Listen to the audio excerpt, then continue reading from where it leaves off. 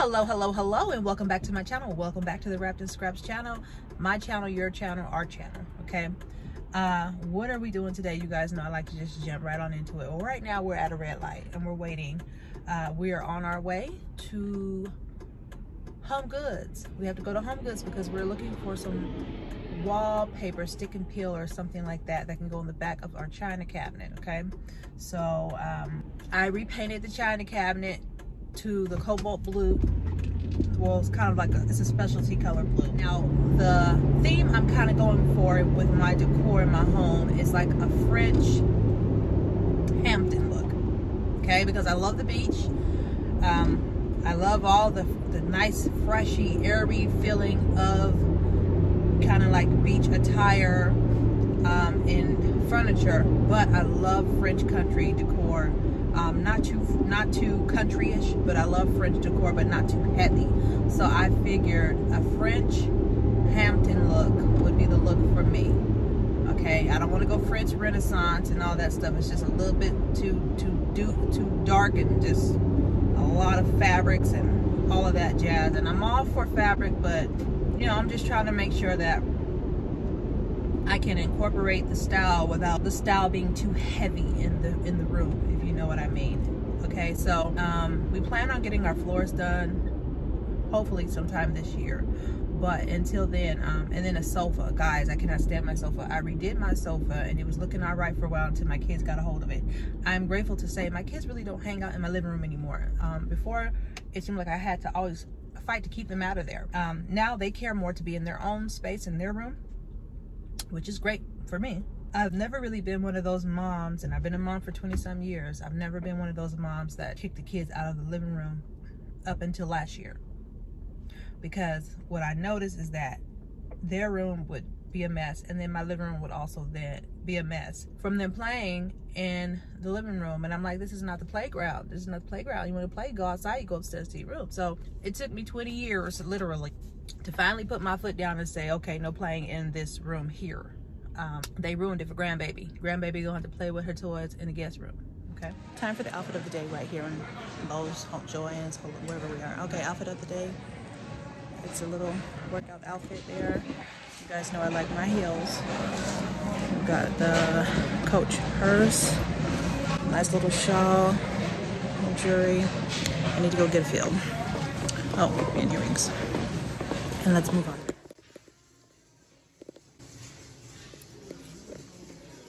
Really digging this little sink. This would be perfect for our little powder room. Right. That one right there. See if I can do that. Right. Some chandeliers, you guys. So you guys, I get super distracted when I go into Lowe's.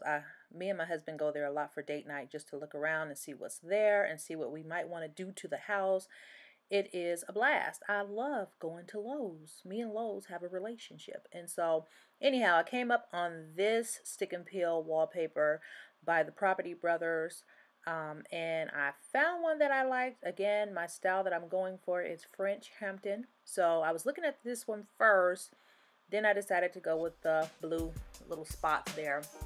I like the texture of that. And then I checked out some frames and some curtains and then got back home so that I could finish painting. I am painting now.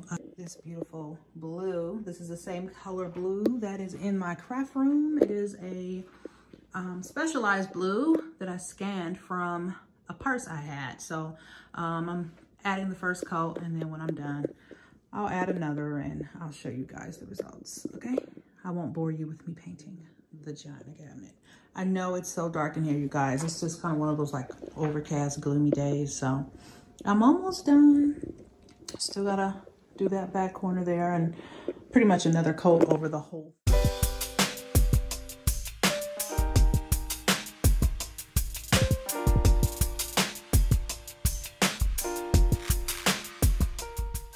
All right, you guys, so just really quickly, this paper was relatively easy to put on, just a stick and peel. I highly recommend it. So I just added that last bit, and so I'm starting to add some of the pictures. We're triggered and we're on 10 because... Yeah. All right, you guys, so I'm pretty much done with this one. I do need to order some glass for the two sides and maybe touch up a little bit of paint here and there, but overall I'm pretty satisfied with the outcome. Again, the paper was by the Property Brothers. I got that from Lowe's, and I painted all the hardware gold.